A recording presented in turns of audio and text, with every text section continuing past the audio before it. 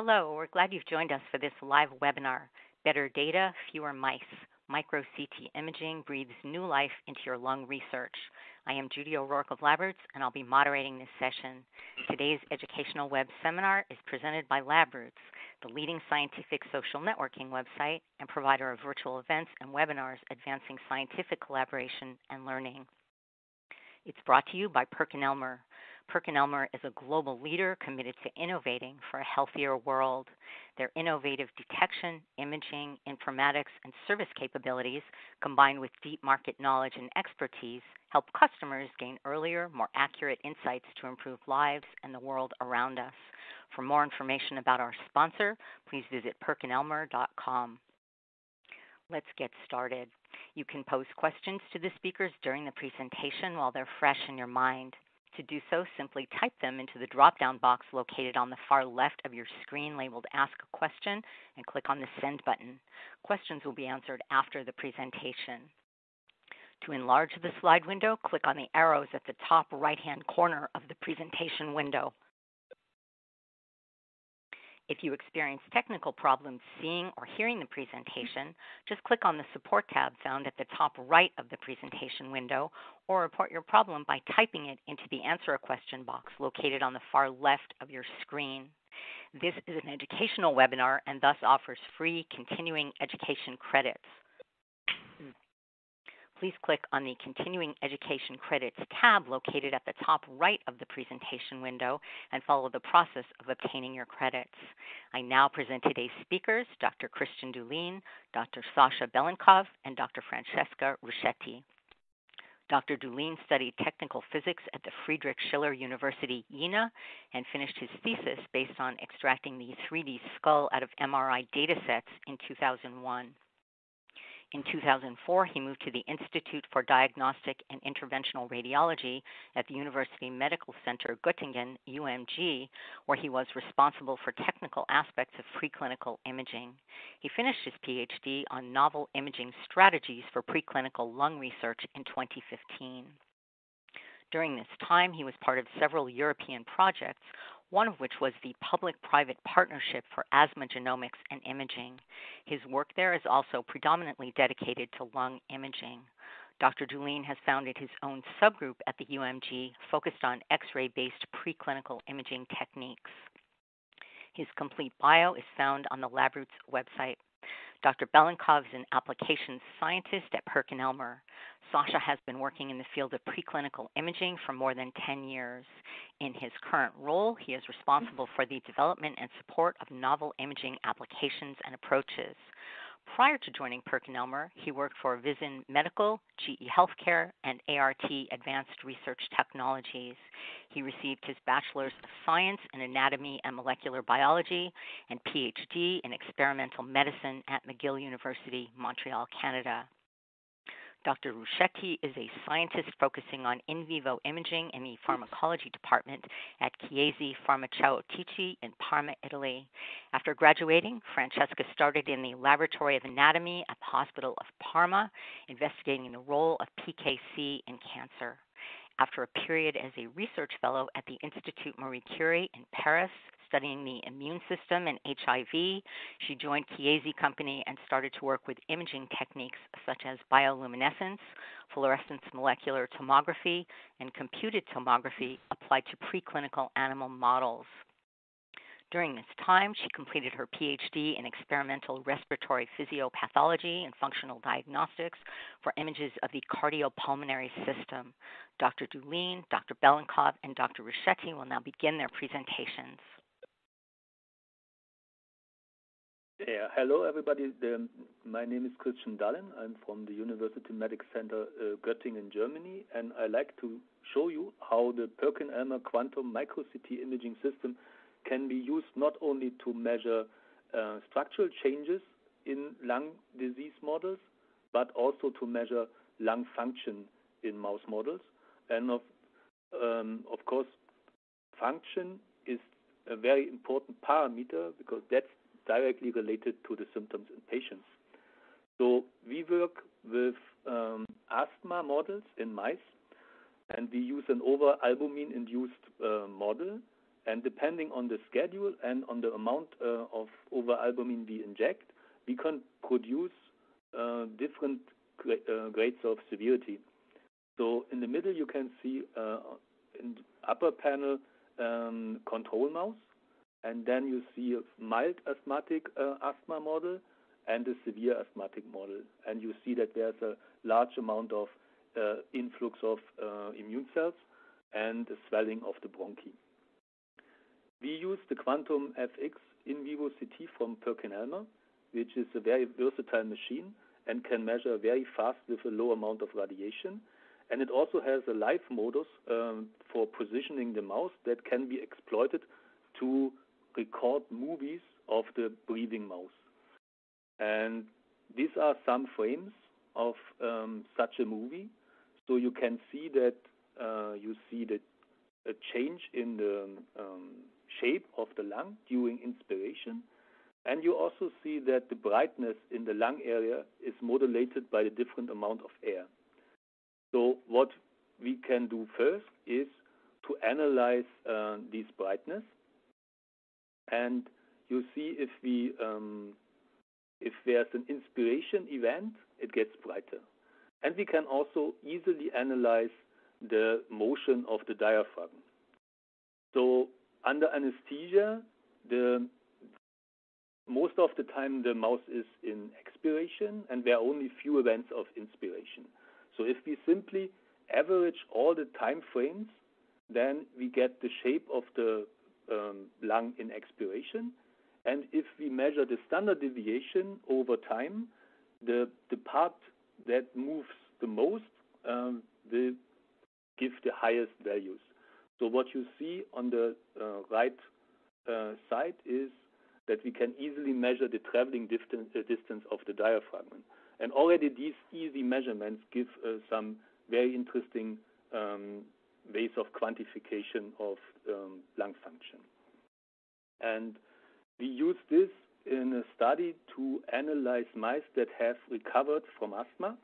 So we measured the mice before provoking an asthma attack. We measured them directly after an asthma attack, and we measured them 121 days later. On the left side, you see the asthmatic, one mouse of the asthmatic group, and on the right side, you see a control mouse. And what you can see is that there's more motion in the asthmatic mouse, and you can also see by the white arrowhead that there's also motion on the chest. So the mouse tries to compensate the loss of lung function by using the intercostal muscles. And by quantification, you see in the center of the slide that after 120 days, the area of the lung comes back to normal.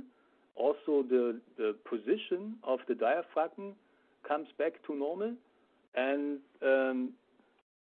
also the width of the lung comes back to normal. But there are still some slight modifications. And to really quantify that, we developed a more sophisticated analysis scheme, which I am about to show you now. So if you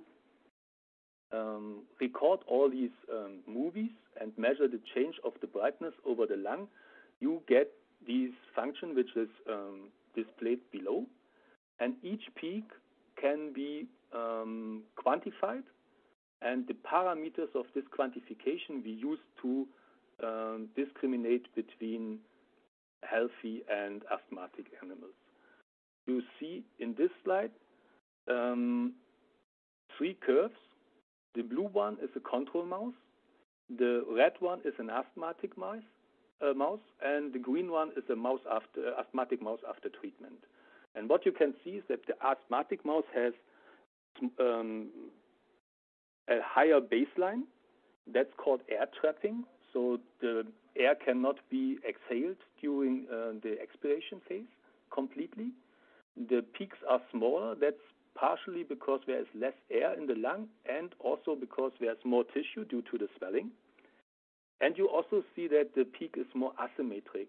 So there is a prolonged expiration phase, which is related to the reduction of elastic recoil in asthma.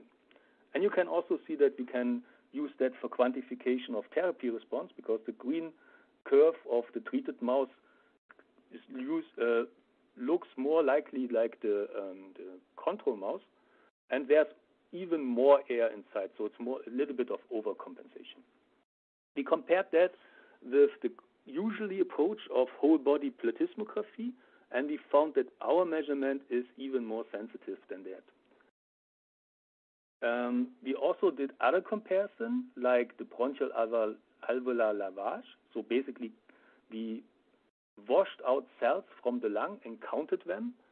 And what you can see from the BAL results is that there is not much of a difference between the treated mouse in the middle, the group of the treated mice in the middle, and the asthmatic mice in terms of eosinophils and total immune cells. If you do an histology analysis, then you see there is partially or even a successful different treatment result. So there is a difference between the asthmatic and the treated mice in terms of inflammation. And if you use our lung function approach, you see that is there a partially successful treatment. So the summary of that is that you need to have different readouts targeting different features of the disease. Because if you focus on only one of them, then you will maybe misjudge the success of your treatment. So the measuring of lung function is really important. And the same we see again for these recovered mice. And you see that after 121 days, all parameters are back to the controlled group, which is represented by the red line, but one parameter not. That's the air trapping parameter in the lower right corner of the graph. So that means that there is no signs of inflammation anymore, but there is still a reduction of elastic recoil. And that's something we know from the patient, but we were never able to reproduce that in mice, and we were never able to measure that. And now we can, using the micro-CT for lung function measurement, we can not only do that, we can also do that in vivo. And that would be a very nice tool to focus on treatment for these late phase of asthma. We correlated these findings with a synchrotron radiation micro-CT, which we already have established to study asthmatic mice. And we found a very nice correlation between the ratio of air to soft tissue in these ex vivo scans with the air trapping parameter measured in vivo. And this ratio between air and soft tissue is related to our preparation scheme of the specimen. So we keep the lung in situ, and we inflate the lung with air with a constant pressure. And the interesting thing is that the former asthmatic mice, so the recovered mice, they have a higher air content than the healthy mice, which is kind of counterintuitive, but it points to a loss in elastic recoil of the lung, so it can be inflated more with the same pressure. And that correlates perfectly with the in vivo measurement. So we can validate our in vivo findings, and again, we have for the first time a tool to measure this reduction in elastic recoil with a high sensitivity in vivo using the PerkinElmer micro-CT system. And we also found the reason for this reduction in elastic recoil by histological analysis of the lungs. And the first staining in the upper row is a so-called Masner trichrom staining, and it stains fibers. So we don't see a difference in the amount of fibers, which is usually the case for strong mouse models because they tend to develop fibrosis. So there is no fibrosis in our asthma model. The next staining in the central row is for alpha smooth muscle actin. So there is a significant difference in that. And the last one is for elastic fibers. And what we see is there's still 120 days after the last asthma attack, there is a strong reduction in elastic fibers. So our hypothesis is that during the inflammation in the acute phase, the elastic fibers get destroyed and they will never ever be recovered. And that's probably also the reason why this happens in patients. And maybe we can find a treatment to prevent the elastic fibers from being destroyed. The software we used for that is open access, so you can look up the open access paper and you find a link to the software. One word to the dose. So you would think a lung function measurement based on X-rays is maybe not a good idea because of the radiation dose. But we found out that we can do these recordings with a very low amount of radiation because that's a statistic measurement and the dose has not that much influence on this average brightness over the whole area of the lung. So we only use 6 milligray of dose, which is much less than you would apply for standard in vivo CT. So that's the reason why we believe we can do that longitudinal multiple times without applying too much dose. So in summary, we use the PerkinElmer quantum micro-CT for recording of movies of the breathing mouse. We can record up to 34 seconds with very low dose. And these movies can be used to address lung function and can also be used to derive parameters. And these parameters can be used to discriminate asthma mouse from mouse models of different severity. We can address therapy response, and we were for the first time able to reveal persistent loss in elastic recall in mice recovered from asthma. And there's a new system, the Quantum GX, that records even faster, so that will be even more beneficial for this purpose. And now I'd like to hand you over to the next speaker, Sasha Belenkov, who will introduce you how the PerkinElmer quantum CT can be used for three-dimensional analysis of lung disease. Thank you very much for your introduction. My presentation will be the introduction to the Quantum GX2 in vivo micro-CT system from PerkinElmer. This system has a very small footprint. It doesn't need a dedicated room to be operated. The system can be used for different animal models from mice, rats, rabbits, guinea pigs. The system operates with a two-dimensional CMOS detector, which is called sometimes a flat panel detector, with a large array.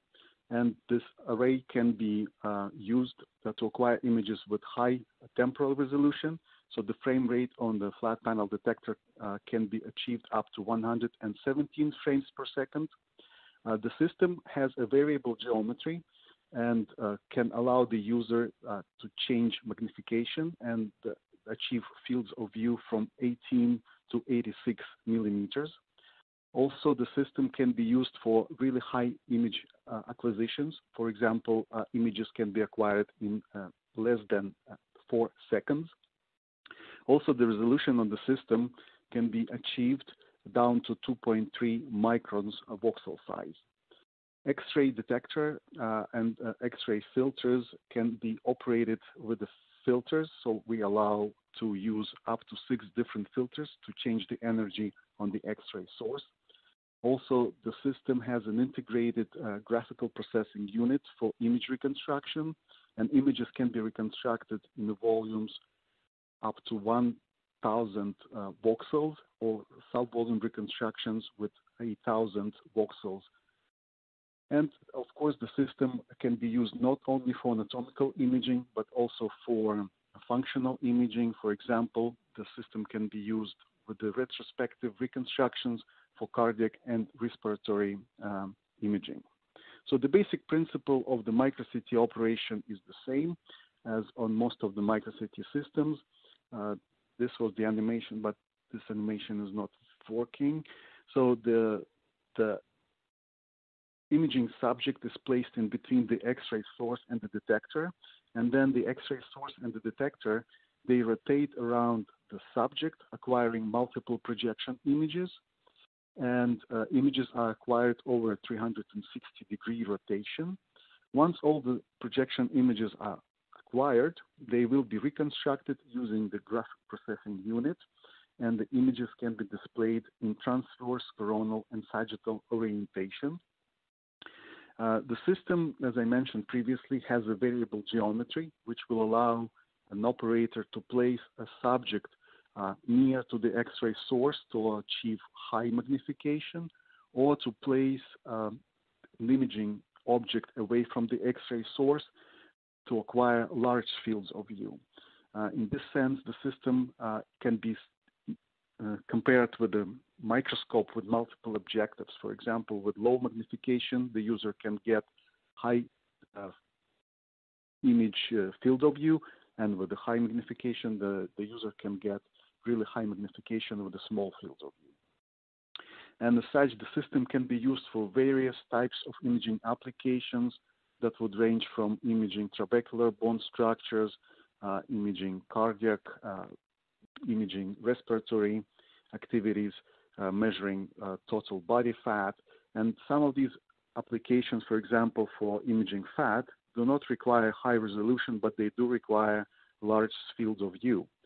And contrary, trabecular bone analysis will not require imaging large fields of view, as the size of the trabecular structures and the bones themselves are quite small, but the resolution will be required at about 10 or maybe 15 micrometers.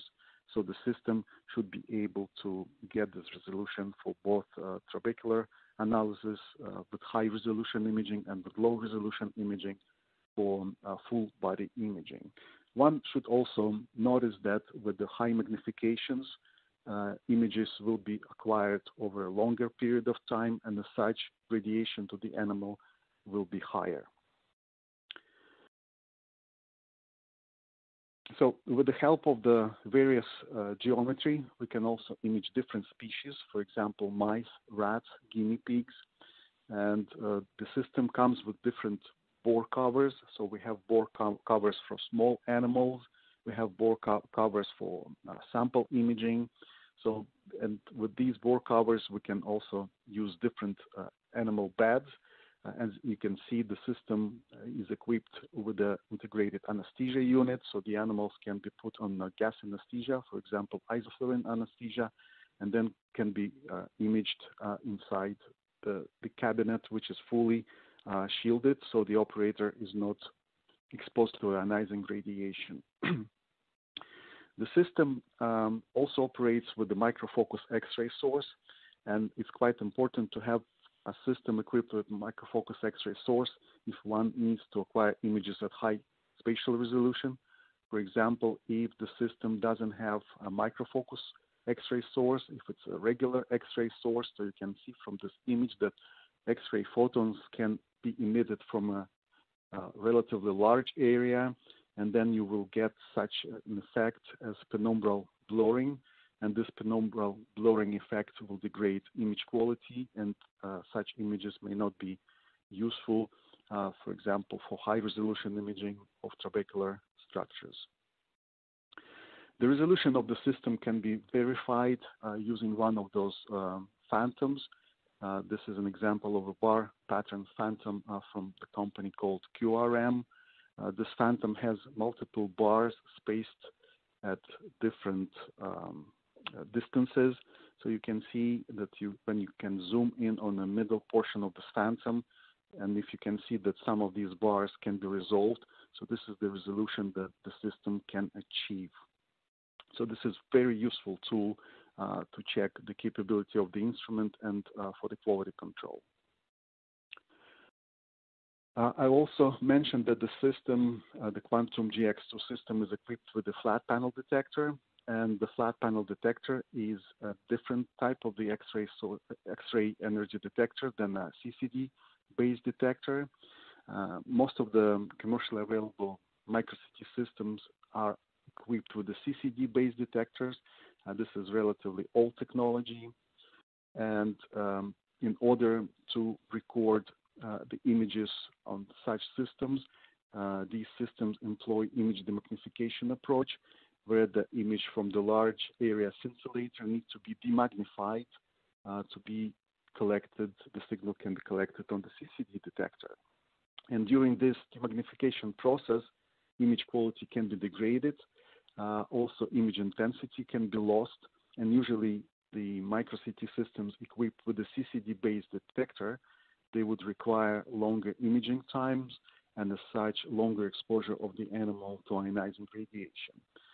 The advantage of the X-ray detector based on the flat panel technology is that there's no need for image demagnification, so the energy can be more efficiently recorded and at relatively short exposure times. Another advantage of this type of the detector is that the images can be rapidly read from the detector. For example, the flat panel detector based on the binning used can read images from 50 to 100 times faster than the CCD-based detector. So, for example, with the large binning on the flat panel detector, we can record up to 117 images per second. And if you compare it to the CCD-based detector, CCD-based detectors usually record from 3 to 20 frames per second. So, as such, temporal resolution may not be sufficient to image, for example, animals for applications like cardiac. And I also mentioned that the system is equipped with the retrospective gating, and why the retrospective or any type of gating is required is that when we image small animals, the heart is beating, the lungs are also changing the position, and if no care is taken about compensating for the movement of the organs, you will get the image similar to this one. So you can see that the borders of the lung are blurred, the interventricular septum and the left and right ventricles, they're also not well delineated. So this is the kind of the image that you will get if no care is taken about the gating. Most of the current approaches rely on the use of the external monitoring equipment such as ECG or respiratory triggers to record the cardiac activity and to record respiratory activity. And this technique requires the use of the electrodes attached to the animal, also attachment of some respiratory pads. And of course, there is a need for the operator to learn how to use these devices. Sometimes the use of these devices can be affected by electric noise. Sometimes the electrodes can fall off. So it takes time to set up everything before you start imaging the animal, and sometimes throughput of such imaging procedures significantly reduced. With the Quantum GX2 systems, we do not require the user to use external monitoring equipment, although the equipment can be used. We have ports where the wires and cables can be put through the scanner. So it's not a problem, but it's not mandatory to use this sort of the equipment for gating, for cardiac and respiratory gating.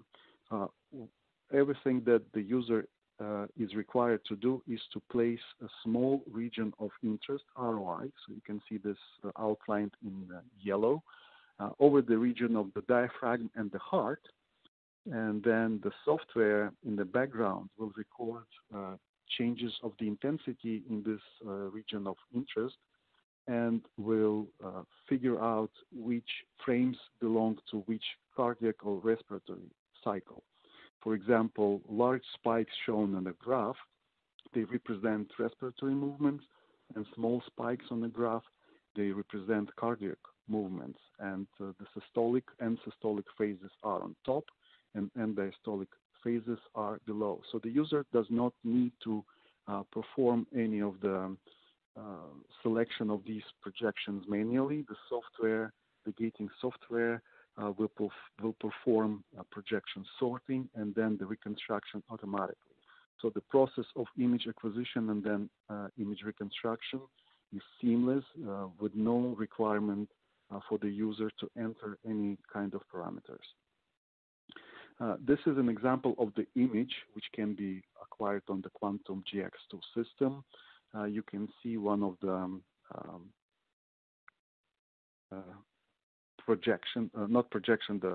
the cross-axial images. So you can see nice delineation of the soft tissues, bone tissues, enhanced blood vessels. The image analysis is used on the different techniques which rely on intensity gating. For example, voxels in the image of around minus 1,000 Hounsfield units, they are represented by air. Voxels with the intensity levels above 1,000 Hounsfield units, they represent bone images. If the tissue, soft tissue, has a value of 0 Hounsfield units, if lung has a mixture of air and soft tissue, the values will be in between 0 and minus 1,000 Hounsfield units.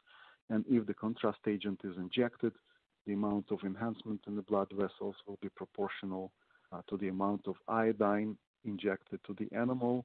And on average, 1 milligram of iodine per ml will give you enhancement values of approximately 30 Hounsfield units. So then the image can be plotted as a distribution histogram of values. So this is distribution of different intensity values. And you can see that each tissue compartment has its signature. For example, air is on the left and bone is on the right. In between we have a tissue, so they are represented by nice distributions, and if you place different thresholds around these distributions, these organs can be delineated, their mean values can be calculated, standard deviations, and also volumes of the structures can be calculated. Instead of performing external reconstructions, this is an example on the left, you can also perform internal reconstructions, and then you can perform so-called virtual endoscopic views.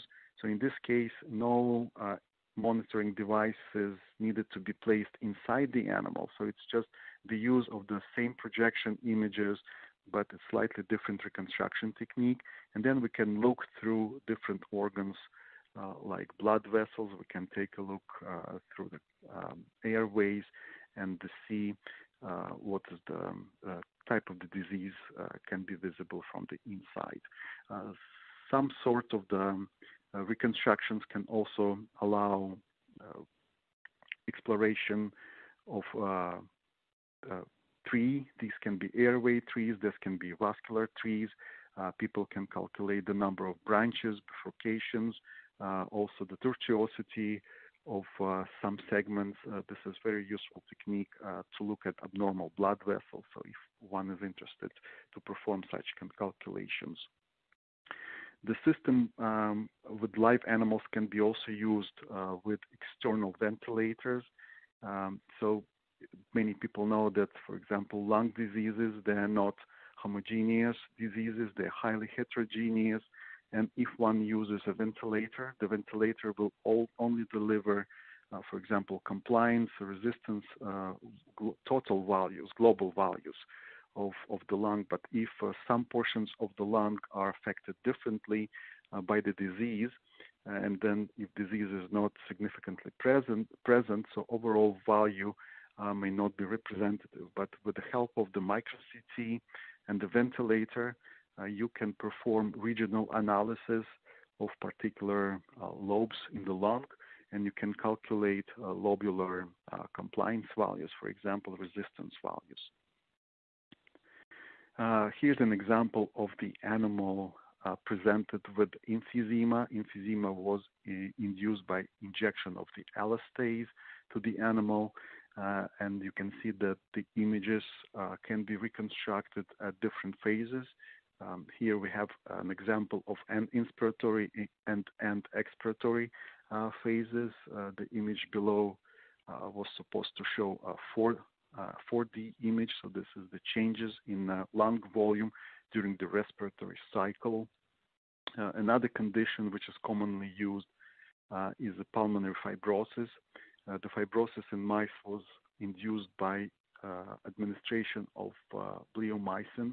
Bleomycin is an anti-cancer drug and one of the side effects of this drug is the development of pulmonary fibrosis. And you can see from the example below, after the bleomycin was injected, the right lung of the animal was heavily affected by the treatment, but the left lung was spared. So you can see increase in lung attenuation values in the right lung, and you can see the involvement of pretty much all the lobes. Even the cardiac lobe has disappeared from the image because it was totally non-aerated. There was a collapse in the lobe, and it's not visible. And to compensate for the function, you can see that the left lobe of the lung is compensating with the hyperaeration, and this hyperaeration can be noticed on the histogram, which is presented on the right-hand side. Longitudinal imaging can be also performed using the system. This is an example of a lung tumor model. So the tumor was injected to the animal, and the tumor cells were also expressing a gene called luciferase. In the presence of the substrate luciferase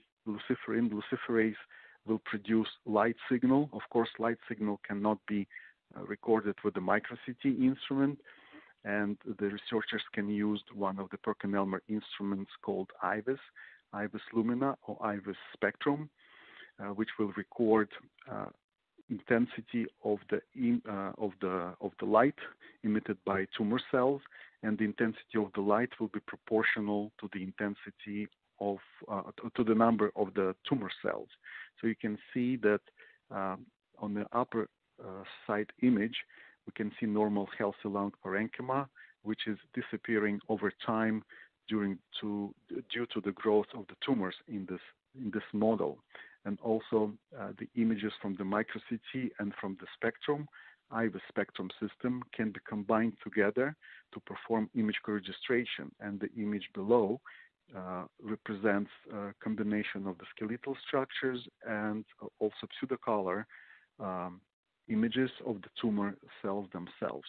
And what is interesting about this image, the graph on the right-hand side shows a decrease in a healthy lung parenchyma proportionally to the increase in the tumor cell number. And you can see, regardless of the number of X-ray examinations, X-ray imaging did not affect the growth of the tumor. And you know that the ionizing radiation, the radiation from X-ray sources, can stop tumors from growing. So the amount of radiation that we deliver during quantum GX2 examination is very low and is not capable of affecting these imaging protocols, affecting the growth of the tumor. The image below shows a different model. It's a bone metastasis model. In this case, tumor cells also express luciferase, which can be imaged on the spectrum IVIS system. And in this situation, you can locate the spread of the tumors to skeletal structures. And also with the microCT, you can examine the effect of the tumor cells on bone growth, or maybe to study the osteolytic process induced by these tumor cells. And at the same time, images of the chest of the mouse or the rat, also the images of the heart, and cardiac imaging can be also performed with the microCT. So for this, you would need to inject some contrast agents. One of the most commonly used contrast agents is iodine. Iodine has high electron density and will cast a shadow on the X-ray image. And when this image is reconstructed, you can delineate different heart chambers and main blood vessels.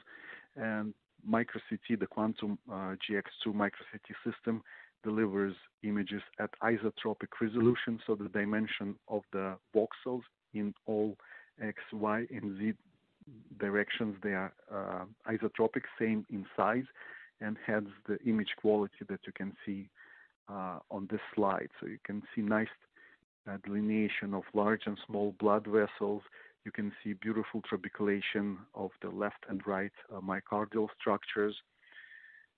So the images can be also used to calculate changes in volume during the cardiac cycle. So the next example shows a mouse model, actually it's a rat model with the pulmonary hypertension. So the control animal is shown on the top panel, and the cross-axial and coronal cross sections, they show the heart at different time points from end diastolic to end systolic and again to end diastolic phase. That's only 10 images which are shown, but the images can be acquired at really high temporal resolution, up to 117 frames per second. And this will allow multi-phase reconstruction and analysis of all cardiac chambers in time. So we can calculate the volumes of the left, right ventricle, left and right atria, and we can also plot the values of the volumes, and we can also calculate the first derivative and find what is the flow values during the systolic and diastolic function in the heart. And the image below shows the animal affected by the disease, pulmonary hypertension, and we can see all the signatures of this disease, for example, hypertrophy of the right ventricle, increase in the thickness of the myocardial wall, which can be also measured with the quantum GX2 system. And as well, we can calculate some functional parameters that represent systolic and diastolic function. And with this slide, I wanted to conclude my presentation. And thank you very much for your interest in the webinar. And if you have any questions, please ask me the questions during the question and answer session. Thank you very much.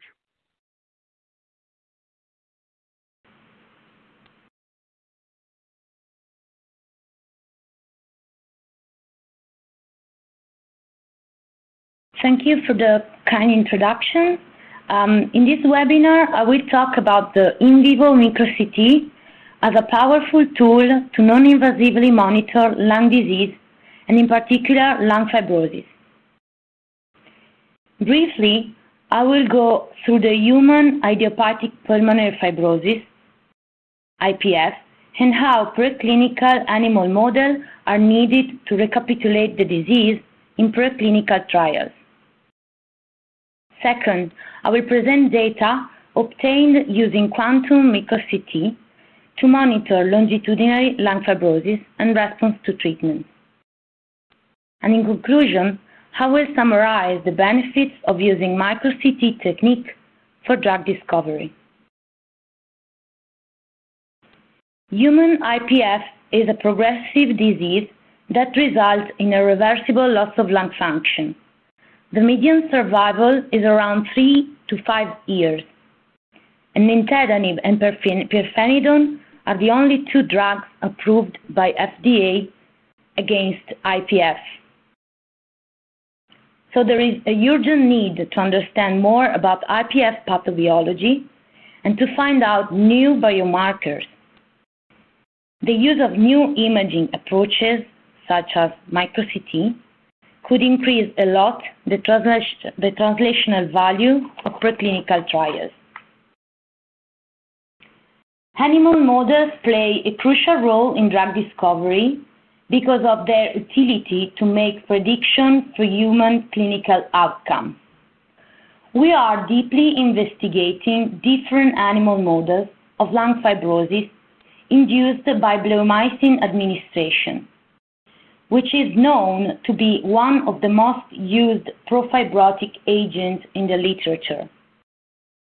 I will focus on results from the IT model, where bleomycin is given intratracheally, and from the pump model, where bleomycin is given systemically by the implant of an osmotic pump.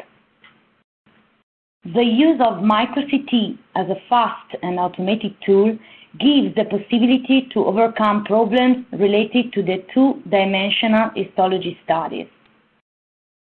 Even if it remains the gold standard technique, the micro-CT offers, with a 3D view, to study the complexity of the pathology.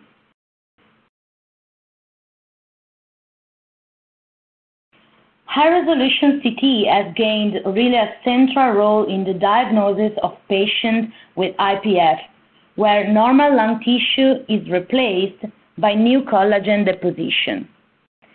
In human patients are asked to be in total lung capacity during the HRCT, and their frequency distribution histograms of ounce-filled units appear like that, as you can see in the left side, in an healthy subject. In IPF patients, on the contrary, and during disease progression, the typical WIP pattern caused a shift of the histograms towards zero, with an attenuation of the signal. But what happened in mice and in preclinical studies? Mice are imaged under gas anesthesia, normally breathing, and this is the reason why a control mouse has ounce-filled unit distribution with a mean around -600. Once mice are treated with bleomycin and develop fibrosis, because of the loss of air, they show a shift to the right of the histograms distribution. For the quantitative assessment of the lung parenchyma, we applied ounce-filled unit clinical ranges published by Gattinoni, and RANG resulted in the division of normally aerated tissue, segmented from -900 to -500 ounce-filled units, and poorly aerated region, segmented from -500 to -100 ounce-filled units. And this helps in determining different degrees of aeration in a given tissue fraction. The best should be to set up new ranges to use in preclinical studies based on data from every animal model. So in the next section, I will illustrate some experimental results. We applied the analysis method I explained before to image obtained from bleomycin IT model, and we were able to follow fibrosis progression in the same subject over the time, starting at baseline at 7 days, 14, up to 21 days, highlighting the capability of micro-CT to visualize longitudinally the progressive anatomical changes of the lung architecture. The left plot showed the quantification of normally and poorly aerated tissue as a percentage on the total lung volume of bleomycin-treated mice in a time course study. The Ashcroft score obtained by histology was in agreement with micro-CT findings, showing a maximum peak at 14 days and a trend to decrease at a later time point. Moreover, to support micro-CT data, we aligned the histology slide with the same 2D slides from CT scans. A significantly visible correlation has been found between poorly aerated tissue and the position of fibrotic regions in the histological slides. And notably, severe fibrotic lesions classified with an Ashcroft around 5, 6, up to 8 lead to a loss of signal detection in CT images. This is due probably to a patchy distribution of fibrotic foci in lung parenchyma caused by bleomycin given intratracheally. To overcome this issue, we applied the same method of analysis to images from bleomycin pump model, which has a less severe fibrosis but a more uniform lesion distribution because of a constant and systemic release of bleomycin for 7 days. We followed fibrosis progression from day 7, when the disease is well established, up to 28 days. Notably, the total lung parenchyma is completely detectable because of the homogeneous distribution of the lesions with a progressive attenuation of the signal compared to the saline. The quantification of poorly aerated regions at 28 days resulted in an increase up to 80%. Mice treated with the antifibrotic compounds nintedanib showed a significantly decrease of poorly aerated region, with an inhibition of 67% at the higher dose of 60 milligrams per kg. According to this finding, histology Ashcroft score data showed similar results. Nintedanib showed to be effective in reducing Ashcroft with an inhibition of 39%. Poorly aerated region positively correlate with Ashcroft score with an R-squared of 0.6 over the experimental groups. In 2017 ATS guidelines on the use of animal models in preclinical studies for the assessment of potential therapies against pulmonary fibrosis have been published. The document highlights the importance of practical aspects related to the model, such as the bleomycin route of delivery, but also the pivotal role of imaging techniques as a preclinical endpoint. Therefore, we decided to investigate a third murine model of lung fibrosis induced by bleomycin orally administered with a micro-CT. Longitudinal studies and pharmacological response to the nintedanib treatment are ongoing in our labs. In conclusion, I would like to summarize some of the main advantages to use micro-CT in preclinical research. Micro-CT provides the researcher with high-resolution 3D imaging information, and it can be used in longitudinal studies to follow disease progression and drug efficacy. Importantly, the use of clinical endpoints in preclinical studies improve the translatability of results. The micro-CT advantage over histology is that it is a non-invasive technique which allows researchers to use less animals according to the 3R principle. Below, you also can find references linked to published data and methodology. Thank you all for your attention. Thank you, Dr. Dullin, Dr. Belenkov, and Dr. Ruscetti for your presentations. A quick reminder for our audience on how to submit questions. Simply type them into the drop-down box located on the far left of your presentation window labeled Ask a Question and click on the Send button.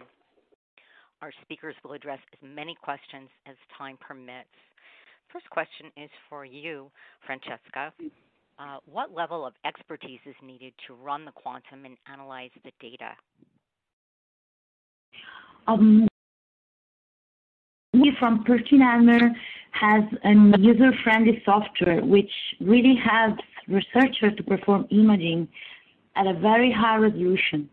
And I would say also that data analysis is facilitated by the use of an analysis software which gives the possibility to use a semi-automatic segmentation tool to reconstruct 3D images, and also to have histograms of unfilled unit distribution from different tissues. Thank you. Christian, this next one looks like it's for you. What range of radiation doses did the test subjects typically receive? The quantum micro-CT has different protocols, and the protocol with the lowest radiation dose is an acquisition of 17 seconds, and it needs 15 milligray, which is really, really low. And high resolution protocols need about 1 gray, which is still quite low for animal scans. Thank you. Sasha, the next one is for you.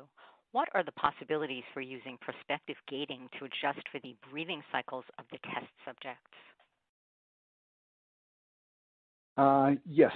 So prospective gating is not possible on the Quantum GX2. Prospective gating requires a triggering device that will tell the instrument at which respiratory or cardiac phase the images should be acquired.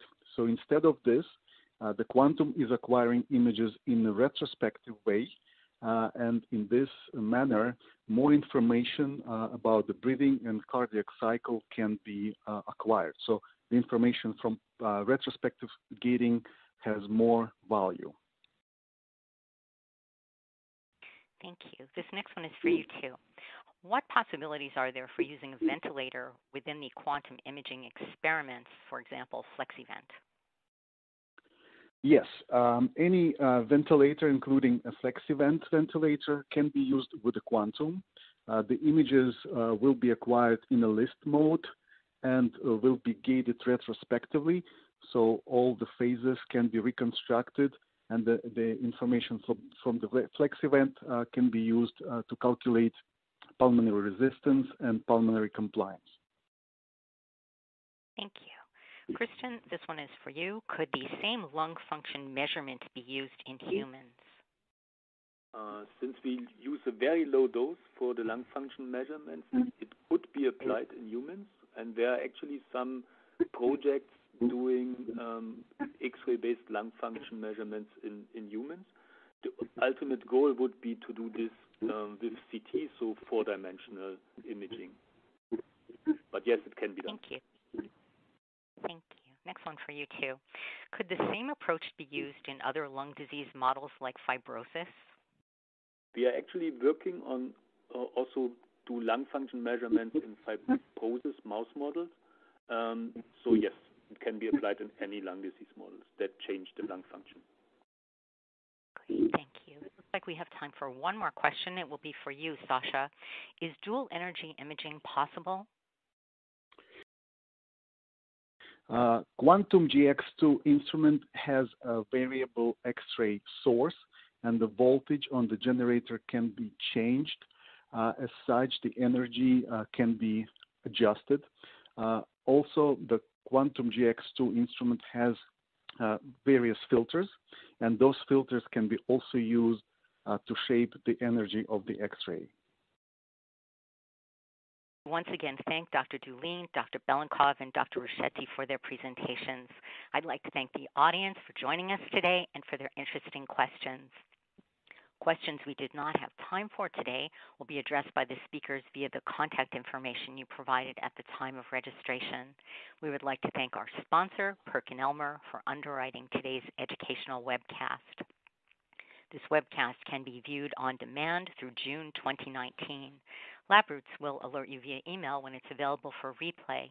We encourage you to share that email with your colleagues who may have missed today's live event. Until next time, goodbye.